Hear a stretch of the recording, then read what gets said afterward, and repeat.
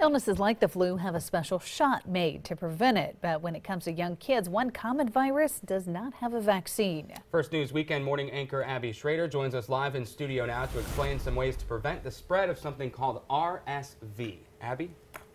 RSV is otherwise known as respiratory syncytial virus, and it's on the rise, especially this time of year. And it's especially worse for kids under 4 and for babies. And because it's such a common virus, there are some things all of us can do to prevent the spread of it. Now, it's highly likely that every child will be infected with RSV at some point. Symptoms include coughing, runny nose, sore throat, and fever.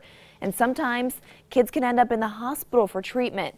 And because RSV is so contagious, all it takes is a simple touch to spread the virus around.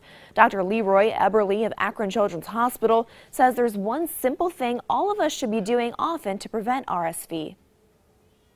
Good hand washing is always the key for preventing these wintertime viral illnesses when the parents are either going between their older children and taking care of the baby, or really just anytime they're going to be handling the infant. Dr. Eberly says hand sanitizer will work too, but he says proper hand washing is the #1 preventative step that we should all be taking. And it is possible for a child to get RSV again, but symptoms usually aren't as bad the second time around. Now, if you head over to our website, WKBN.com, I'll post some more information about RSV, things like symptoms and the treatments. Live in the studio, Abby Schrader, 27 First News this morning.